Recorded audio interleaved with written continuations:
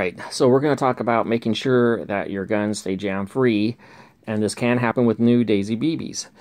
Now, other than copperheads, these standard Daisy BBs are easy to find, they're very affordable, and they're pretty accurate, okay?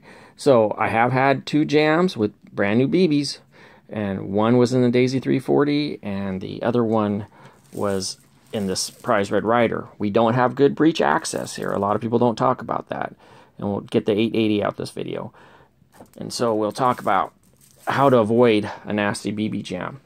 Okay, so now what I do is, especially because of the Model 12, which I really don't want that jammed, when you get one of these from Walmart for like $6 or $7, okay, obviously yours will be filled to the top, but you take the top off, you go ahead and empty all those out, okay,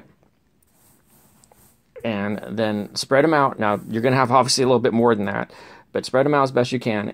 Get a magnifier. Don't kind of half-bake it and just do it by eye. Don't try just eyeballing it. Get a magnifier to help. This one has a light on it, so that's cool. And then just carefully look around, and this helps greatly because average magnifiers, 3 to 4 power, and just move it around with your hands.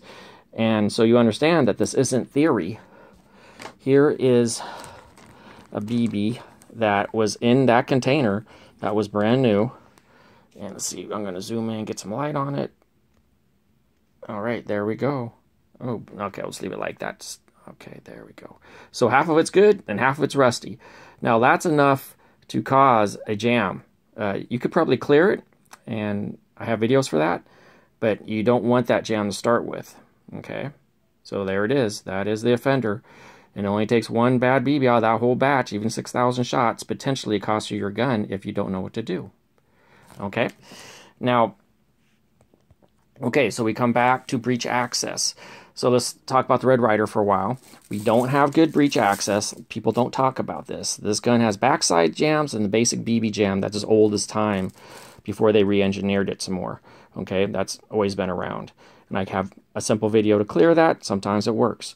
So we want to avoid that though, because I got that with a standard Daisy BB, and I obviously was scared because this is my best BB gun. My single pump's the only ones that can beat this gun. It's really shooting well.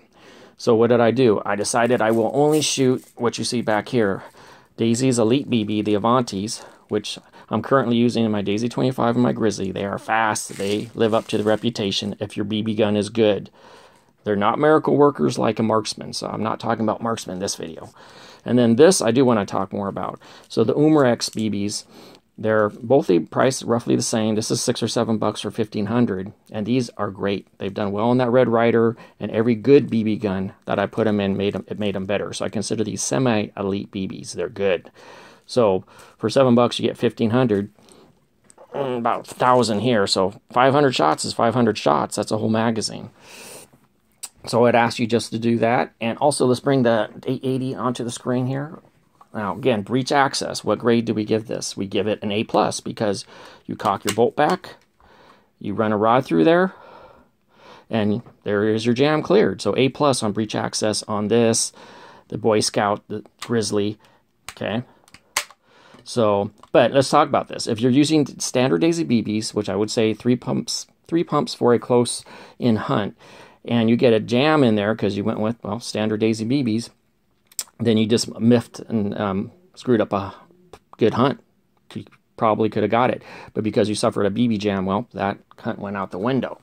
So with the 880, I definitely would go with the Umrex or the Avante. So make sure I keep Daisy in the loop here. And both those BBs also shoot well out of the 880 on 3 pumps. So anyway, I just want to bring that to everybody. It is worth getting out all those BBs, emptying this out, and definitely getting in there with a magnifier. I think that not doing that is foolish. So please get in there with a magnifier and take a look at that. Just takes a few minutes of your time and prevents a jam. Okay, thank you.